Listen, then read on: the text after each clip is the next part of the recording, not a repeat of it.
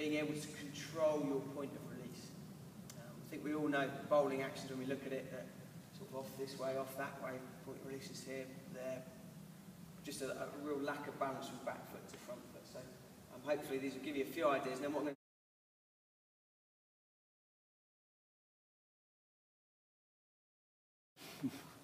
right, this one is very much looking both back foot and front foot stability.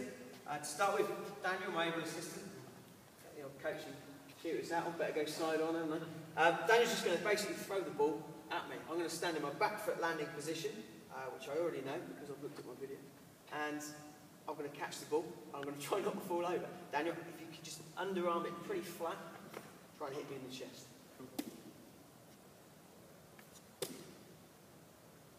Strong as always.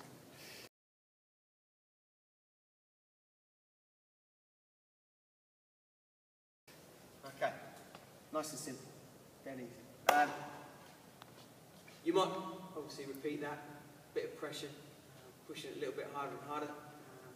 What I'm going to then try and do is catch it and then force it back as well. Back foot position sorted. I'm going to come back at it.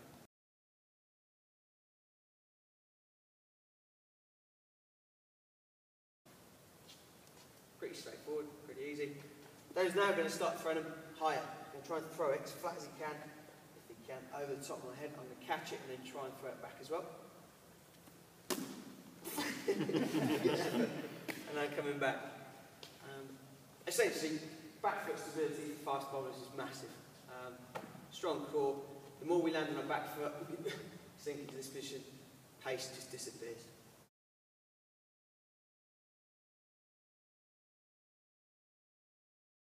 Right, I'm going to show this one. Unfortunately, you're going to see the back of me from the front of Daniel. I'm going to throw it the same way. He's going to throw it above my head. I'm going to catch it, and I'm now going to try throw me just a few steps back, and then I'm going to try and transfer weight back onto my front foot and throw it to it.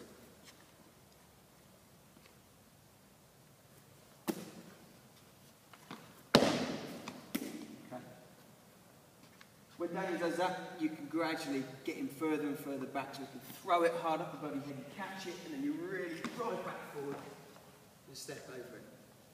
Okay? Happy with that? Yep.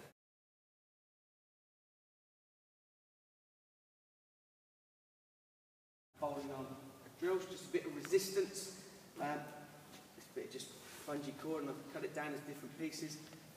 You can find other cables. You can find TheraBand, just tie knots in it, which I've done with this one, just a knot in the end. All I'm going to get Laura to do, just run down. I'm going to hold it, a bit of tension. You're going to run down, you're going to just go through your bowling action.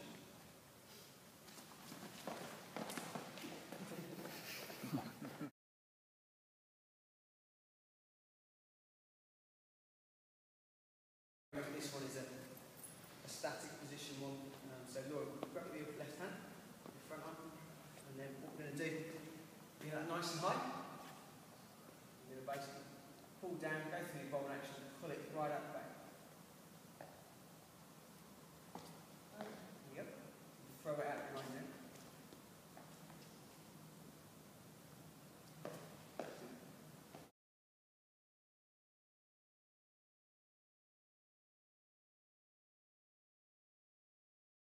You're just going to do it a number of times, try and make sure I control not just my landing position, so my back foot.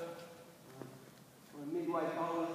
Sometimes when you do this drill, people can start landing front on. It's a little bit easier to spring forwards. So you've got to try and drill them to make sure you really make sure your back foot stays in the right position. I'm going to keep everything in line where I know it lands. And drive it.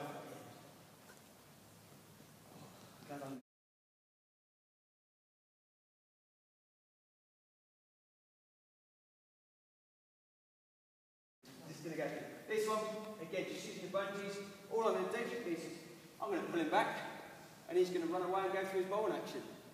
Here you go. And again,